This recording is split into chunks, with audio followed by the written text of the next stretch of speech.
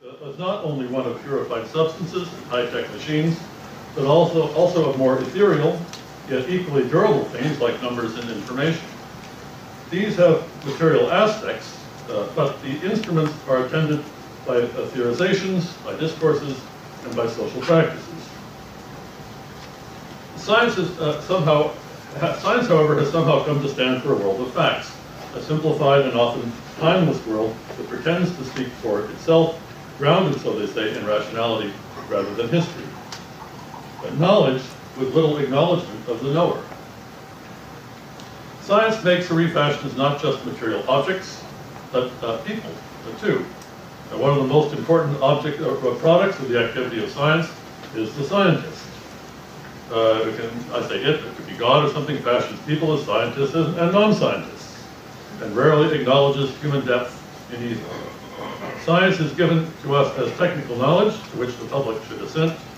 Saying technical means it is not the public's business, and implies also that it can be trusted because it stands apart from the ordinary domain of human interests. Let us calculate the statistical test. A statistical test of significance can settle matters. Otto Neurath once said, physicalism knows no depth. Everything is on the surface. Now, but can the thickness and depth of tradition, of innovation, really be dead? Was science able to drink up the sea? A tradition of social theory, personified by Edmund Burke, has criticized rationalism as a kind of superficiality. The age of chivalry is gone, he said. That of sophisters, economists, and calculators has succeeded, and the glory of Europe is extinguished forever. Burke preferred the continuity of tradition and of leaders and thinkers raised up within its embrace. But Marxists tried to draw attention to the contradictions that call out for radical change, and the contradictions, beneath the surface, calling out for radical change, and that are tending, they pretend, to bring it about. But science has come to stand, at least in its public face, for evidence of a self-evident sort, produced impersonally and susceptible of application in a routine way. One of its key roles is the production and implementation of standards, tools of the flattened world, which, in the day of their ideal perfection, will annihilate depth and meaning as so much sophistry. Science yearns to abdicate that long lives the information.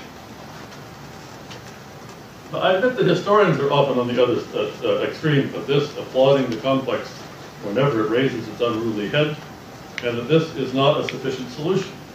But perhaps we can agree that while information usefully informs the understanding, it does not by itself ascend to the level of understanding. Also, and this is our business, that the making of information itself is fascinatingly complex, involving conceptualization and planning, skilled as well as routine labor, and often a lot of compromises and conflict resolution. Often, black boxes of information are forced back open.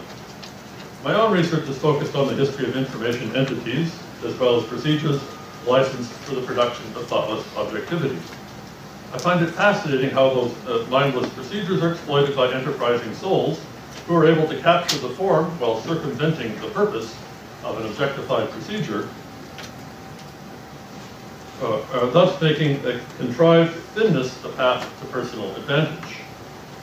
Insisting on, and this exploitation of the thinness is one of the things which takes it apart again, and reintroduces the depth, or reintroduces the need for depth. Insisting on the depth and complexity, as well as the social character of the processes that give us scientific knowledge, is no attack on science. It may even be needed to save science. And I like to hope that critical historical investigation can serve rather than undermine the ideal of reasoned debate and understanding. Well, I'm one of a number of historians here, but Sheila asked me to speak for history of science, which she includes within a capacious SDS, but I'm happy with that. I've in fact always taught in history departments, and have wanted my work to be appreciated as proper and worthwhile contributions to history. Meanwhile, I've moved for most of my career in the larger world of science studies. By a larger world, I mean one not limited to those who strongly identify with SDS as their disciplinary home. I do not think of history and SDS as though in this world, we are all happily at home in SDS. I do not think of history and SDS as rival claimants for my loyalty. but if STS is the far-flung community of scholars taking seriously that when much of academia still does not, the fascinating and urgent importance of science and technology in regard to practically every aspect of modern life.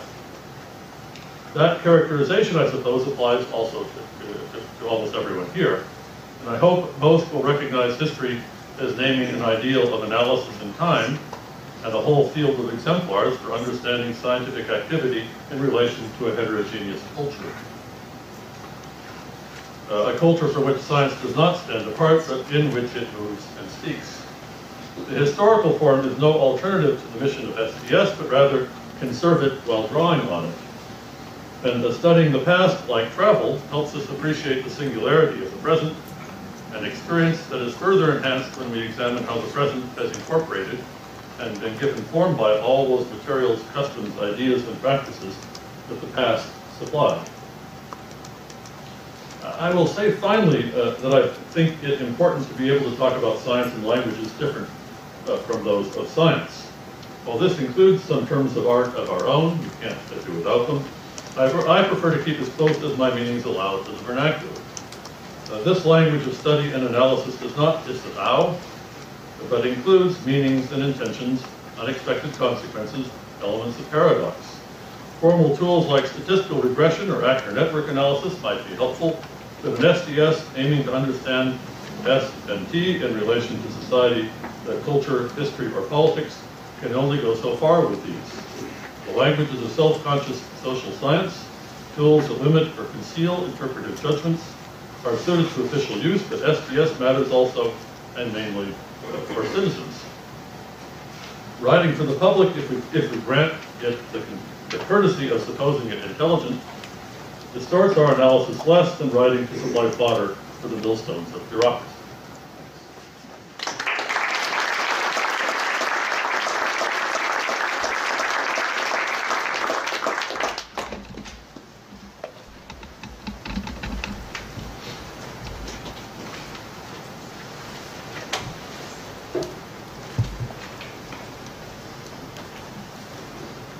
Join Sheila in welcoming you to Cambridge. This is a truly amazing group that she's gathered together, and it's an honor for those of us here at Harvard to host all of you. We've lined up, as you can see, kind of a view of the river and some rough approximation of spring weather, which is pretty hard to come by around here.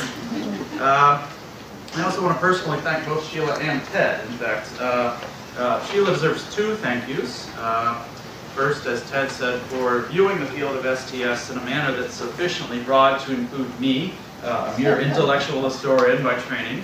And second, for actually putting her money where her mouth is by inviting me to pontificate on the meaning of STS even before the rest of you have your say. And I'm particularly grateful to have been assigned this task of reflecting on Ted's talk, because I owe him a much older debt, although he actually doesn't know it. Like many of those on the boundaries of STS, I'm basically self-educated in the field. And back in my graduate days, Ted's Trust in Numbers was one of the first pieces of STS scholarship that I ever read. And it was certainly the first one that I actually understood and assimilated into my own way of thinking. At that point, I was developing a dissertation project on science and American politics in the 20th century. And I was frustrated by the extremely simplistic political readings of epistemological claims that I was finding in most of the studies by historians, but I wasn't sure how to go about formulating an alternative. And Ted's book gave me a kind of new space of interpretive freedom, a vantage point from which I could question these other accounts that I had read and think anew about the ties between science, epistemology, and politics. So I just want to thank Ted for liberating me from the parochialisms of American history. I am, though, employed as an intellectual historian, and I want to suggest a couple of parallels and some emerging connections between that field and this nexus of STS and history of science that Ted discussed. So let me start with the parallels. The standing of intellectual historians within the wider discipline of history is actually fairly similar to that of STS scholars who work in history of science. Of course, history is a pretty decentralized field with various geographical, chronological, and methodological precincts. that fortunately relate on terms of mutual indifference rather than active hostility. But a strongly empiricist bent tends to unite most of those subfields, and the conspicuous exception is intellectual history. We spend comparatively little time in dusty archives, which inclines some of our fellow historians to think we're not actually doing research at all. Also, like STS scholars, we consider our field a kind of intellectual commons, a space for thinking in broad interdisciplinary terms about the content, forms, production, and circulation of knowledge. So here too, this is a space in which we mingle with scholars from many other disciplines who share our theoretical concerns and our objects of study. In fact, many intellectual historians received most or all of their training in fields like literature, philosophy, political theory, and many of those practicing intellectual history are actually based in other disciplines.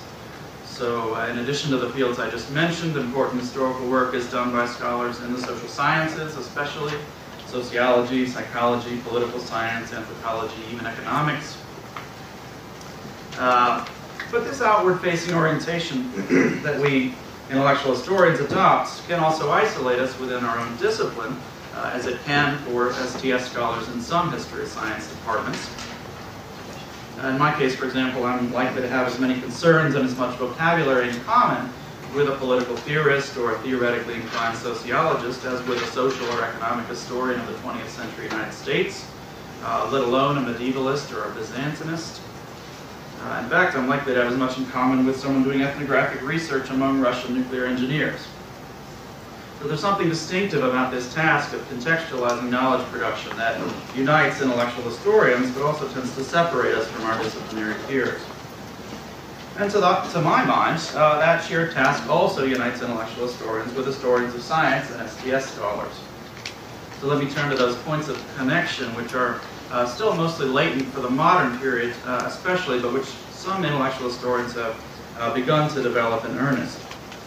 There is, I think, a small but growing borderland between these three fields that holds enormous promise in terms of explanatory power and scope. Now, how can this be so? At first glance, it might seem that intellectual history plays a very simple and sort of negative role in relation to STS, that it would be simply the repository and champion of the intellectualism that STS scholars have worked to kill and bury during the past few decades. So in this reading, intellectual history is just what happens when the dreaded philosophers, this sort of common enemy, decide to poke around in the archives and read some old books. And in some respects, that image is not entirely wrong. There are certainly intellectual historians who consider themselves, in the final accounting, philosophers, and who deplore the introduction of social, cultural, and political considerations. So in their minds, intellectual history is a means for defending the autonomy of formal ideas from those kinds of corrupting influences. But fields change, and the people in them change, even as labels and departmental structures persist. So if the phrase intellectual history sounds about as exciting and up-to-date as Karl Popper's demarcationism, I would suggest that it deserves another look. Context has become the key word among many practitioners in the field, especially the younger ones, and above all, among historians of American academic thought. There's much less talk these days about ideas as actors in history, much more about how the actors in history make and use ideas, frames, concepts, discourses. And as we've worked to integrate the social and cultural matrices for knowledge production into our narratives, many of us have come upon the fertile interpretive resources of STS. We're beginning to use conceptual tools developed by STS scholars to answer questions that have arisen organically in our own studies of modern knowledge and its makers. So we are some of the people to whom STS matters. One quick point of entry into that work, I want to recommend an article by Joel Isaac, who's a Cambridge-trained scholar who teaches American history at Queen Mary, London. This piece is called Tangled Loops, Theory, History, and the Human Sciences in Modern America, and it was published in 2009 in the journal Modern Intellectual History. Just to give you a sense of the scope, the footnotes there run from Quentin Skinner and Dorothy Ross on the intellectual history side to the likes of Peter Galison, Trevor Pinch, Steve Shapin, Bruno Latour, Donald McKenzie, and Ian Hacking, from whom Joel takes his title. It's, I think, a virtuosic piece of work, and it nicely captures these emerging lines of connection between intellectual history, history of science, and STS. Also fascinating, I think, is the contrast between Joel's writings and mine within this same broad area that's carved out by these connections. Because I think this shows the wealth of resources waiting in STS to be discovered by intellectual historians. So my work, my current work, argues that the democratic populist public culture of the United States has exerted pressure on the disciplines in a slightly different way than that which is described in Ted's Custom Numbers.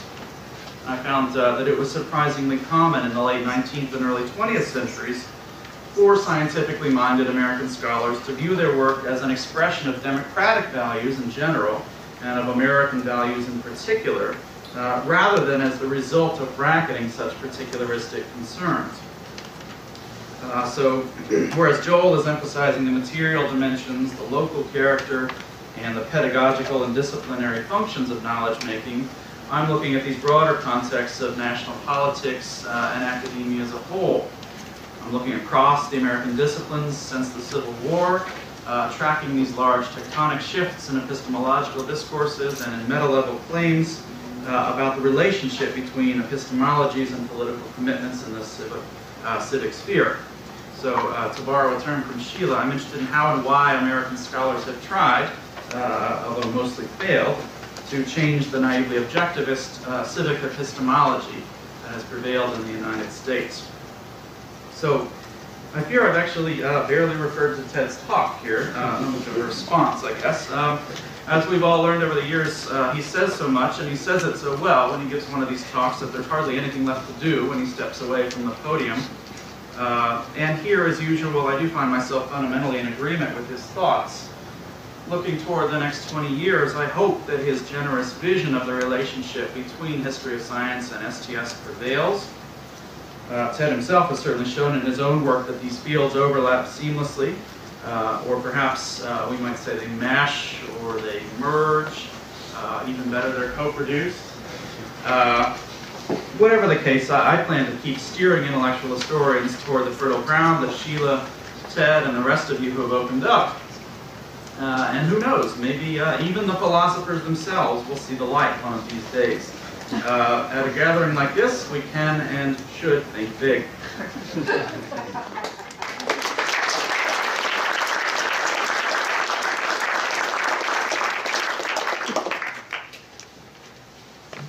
So with thanks to our speakers, we have about 15 minutes, I think, for questions and answers. Let me invite you, real and virtual, to pose your questions to Ted, Andy, and yourselves, if you wish. Who would like to open up the floor?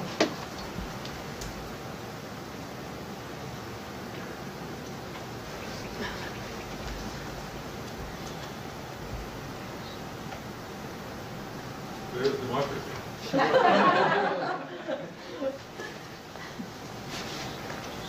I think a directed democracy.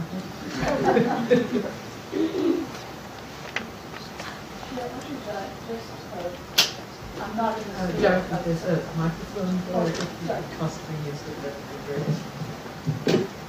And could you just introduce yourself as well?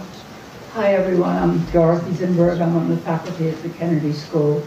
Originally come out of biochemistry and have been working on issues related to science, technology, and public policy forever. I just wanted to, I like your use of the word vernacular, and I wanted to introduce vernacular right at the beginning and saying, as he was speaking, I had perfect parentheses for the discussion, which was in the 1960s. I remember reading an article in the Washington Post, which said that a certain dinner party in Washington had extraordinary cachet because the host and hostess had managed to snag a physics student as the guest of honor. And all interest and knowledge was then directed to the physics student. Last night I heard Brian Williams, who is the head of the CBS, I think it's CBS News, begin the program, the first thing, 7 o'clock. Should we believe all these doctors and scientists who tell us there is no danger from radiation. And I thought that very neatly shows a total shift in attitudes and values about the role of the scientist. Did you want to tie that back to the vernacular? And that, my vocabulary was the vernacular. I see. Do you want to comment on that broad shift that Dorothy's talking about? From lionizing the physicists in the DC cocktail party to disbelieving comments on reassuring observations about radiation. I'll take it as a useful comment.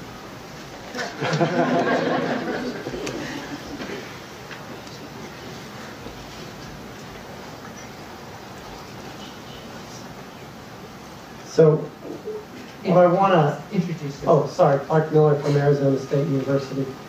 I want to ask both of you, given the importance that you've identified of this shared intellectual space, for both understanding the modern condition in a more robust way, and also informing scholarship ideally on both sides. Whether you think either of those statements has any implication for how we should organize intellectual activity within the academy. Does it matter in any way, shape, or form whether we continue to operate in sociology, history, philosophy departments, either for our ability to talk to each other or to the outside world, or do we need new forms of intellectual organization within the academy?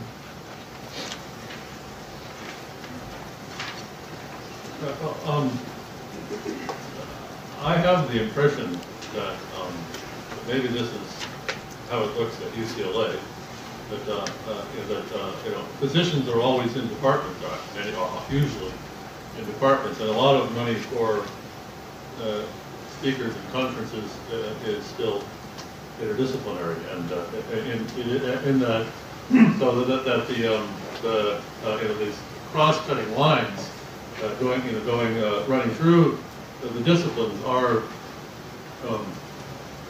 frequently being formed, but they and in the context, it is in discussions like that that I really enjoy myself. So I get new stimulation on the things that I thought I understood, so that I never really get beyond this.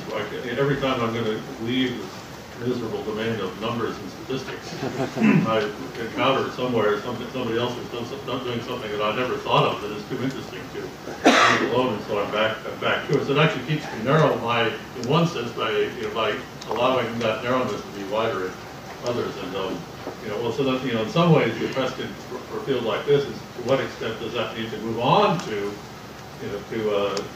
disciplines, centers or even departments that can hold positions. And I would like somehow to have the positions and to maintain a bit of the unexpected cross-fertilization. I would not like science studies to become a little walled enclave, or even a big walled enclave. I don't think there's really any danger of that, but I do really celebrate that people working on, in some sense, on the same thing, but from very different perspectives, and learn from each other without giving up all the differences that their educational and sort of disciplinary background brings. Supposing a history department chair sitting in this room had heard Andy talk and said, since the most interesting intellectual history is being done in fields like sociology and even ethnography or Russian nuclear scientists, we have pretty scarce positions. Nobody's actually doing Byzantine history in sociology or some other places.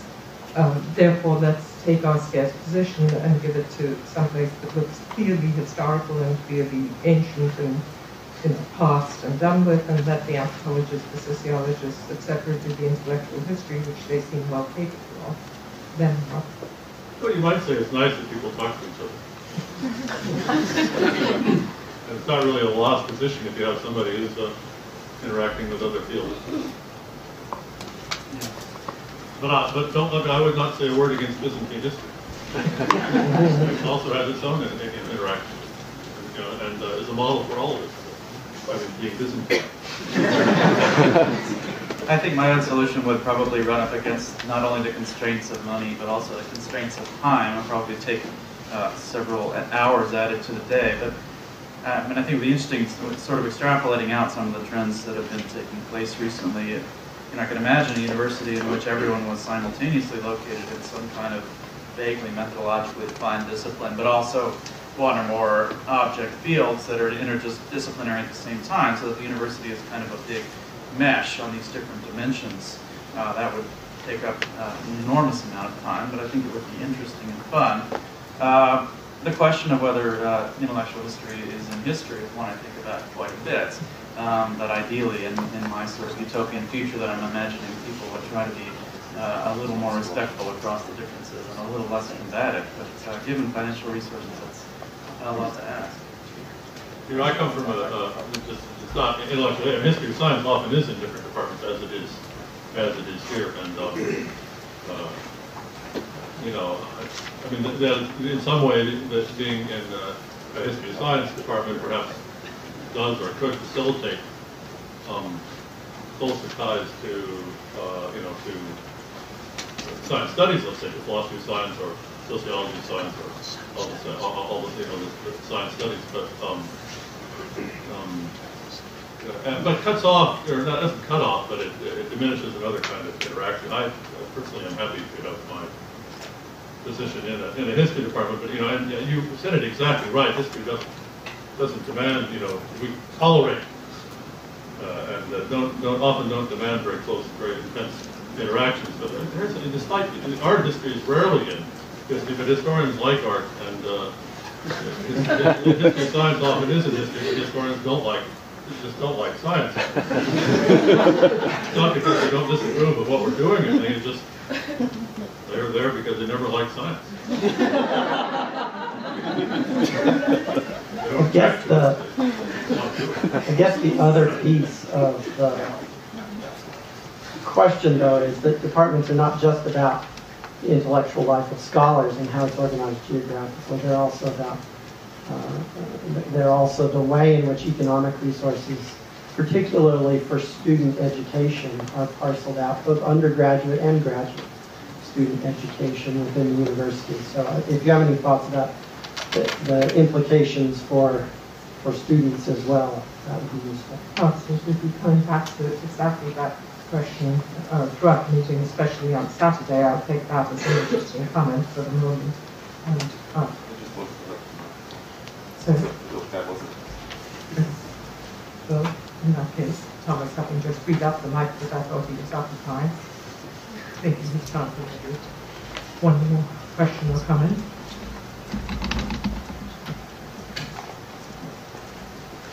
Hi, I'm Chris Jones. I'm a fellow in the STS program at Harvard and also at the Center for the Environment. And I'm curious, at this question of disciplines and connections, and we've identified a lot of fertile ground, you've also brought a historical approach to bear on it. And I'm curious if you have any reflections looking at the history of the disciplines over the last, say, 20, 30 years as STS has come in and as the relationships between STS programs and history of science, or even insights from intellectual history within history departments. Are we moving in a way that's more conducive to this type of engagement from a sort of very institutional ground, or are we moving in other directions? What are some of the major historical things you've seen going on lately that might structure what we're going to be looking at in the next couple of decades? I defer to someone with a longer baseline of experience than I have. What you mean we? you mean thinking especially of science studies or STS? Or those interested in this type, interdisciplinary or different types of. I mean, here's what I don't know about. You know, on the I think this is kind of standard wisdom, but I'm not really the master of it. In some way, in the sciences, the disciplines reach the peak of kind of strengthened early in the 20th century, and then started forming interdisciplines. And in some ways, that has happened less on the social and humanistic side of the academy, and yet I see, our field, the SDS or the science field, full of issues that have drawn attention and attracted interest, across a wide range of social and some humanistic fields. Are there boundaries that you think are especially resistant, apart from, leaving aside the question of history in particular, but are there places in the UCLA experience where you find the conversations harder than you would have imagined? No, there are rival and stronger, magnets. I would say the one, the economic, sort of rational choice kind of understanding, on the other end, the brain, which don't give much credence to the way we have learned to think about things. And maybe we're just as culpable in often not giving much credence to them, but I can't help being who I am, and I find it reprehensible. Inside job or something inspired me to maintain that. And Andy, you mentioned at least one thing, that when you started doing your dissertation research, you didn't find within history certain kinds of sophisticated treatments. But would you say that, even from your relatively short vantage point, most people writing dissertations and then being assistant professors think that that's a pretty infinite time horizon. So in that period, have you found things shifting? Yeah, I think there's a good bit more interest. I think, in the particular sort of subfield that I'm talking about, I think this stuff is really just starting to happen over the past 5 years or so. Mm-hmm. I'm struck in listening to what Ted said about the intermingling of disciplines, this creation of hybrid disciplines in the sciences, something like physical chemistry, and how we don't have that in the humanities and the social sciences. I think what happens there is that the disciplines just stay as they are, and individuals get less disciplined, exactly, but they get disciplined, and then they start expanding beyond themselves as they find in their particular object areas of study that there are all of these other kinds of resources. I think there's much more positive feedback for those who are interdisciplinary. Obviously, we talk about it all the time, right? And no one would be terribly respectful, I think, of a scholar who just learned only what was in their field and nothing else. There are some disciplines that are powerful enough to pull that off. Biology would be a good example. But I think mostly the emphasis on interdisciplinarity is quite strong and fairly universal. But it's considered a good thing to be able to go to adjacent fields and to mobilize theoretical resources and concepts and that sort of thing. All that said, it's an enormous amount of pressure on individuals because it just adds to the workload that one needs to do. One thing, can I just pose the question and not try to answer it? There are, besides the disciplines, there are all these newish fields whose last word is studies. And it's an interesting question, which again, I'm going to, since we're running out of time, I'm not going to answer it. Actually, there were area studies going way back, and they are the sort of CIA funding for those, I think isn't so important anymore. But then, women's studies and gender studies and African American studies and American Indian studies, and we have all of them usually twice in a giant public university. But there they are, and they've been the center of a real intellectual activity without fully gaining the legitimacy that they would like. So it's an interesting question. But SDS is not. It doesn't have. Most of those are associated with some kind of identity politics, and I don't think that's really what SDS is about. So. That is a strong, enterprise that in some ways cuts across the disciplines. there are closer parallels, maybe in religious studies and American studies, something more like that. So just one quick last question.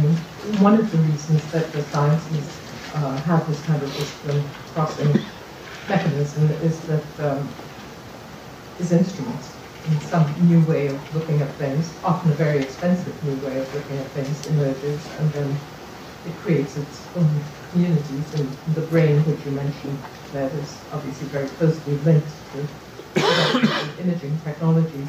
But in the humanities and social sciences, can you think of analogs? You talk about identity politics as being our analog of MRI, perhaps, but can you think of anything else? I mean, the large data set is there, and the big... Yeah, I mean, so all, modeling techniques and statistical techniques, but the quantitative techniques would be... But for qualitative... Well, I don't know, everybody can talk about Foucault now. So it just shows something. I remember, this was a while ago, but I remember somebody mentioning a conference on Foucault, and a statistician said, which one? The pendulum, and there's Foucault's pendulum to bridge the gap, as it were. But that is say there is a certain, a larger or narrower, body of theory, sometimes called postmodern, which it doesn't unite us, but we might fight about it, but we all know it now. Or maybe not exactly the same part, and that is a force for if not unity, for dialogue.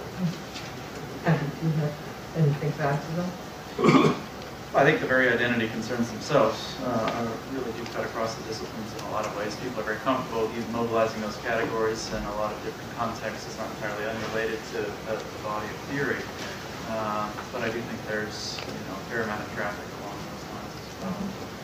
Well, end this session with a very quick anecdote, which is that a couple of years ago I was at the first the open faculty meeting of the Kennedy School, and sat down somewhere towards the back of the room, and under the chair in front of me there was a work of Foucault, and I thought to myself, hey, the Kennedy School has actually hired somebody who comes to the first faculty meeting and who reads Foucault. And then we went around the room introducing ourselves or something, or the new people, and he had been hired to teach writing. So with that, let's give our speakers a hand. And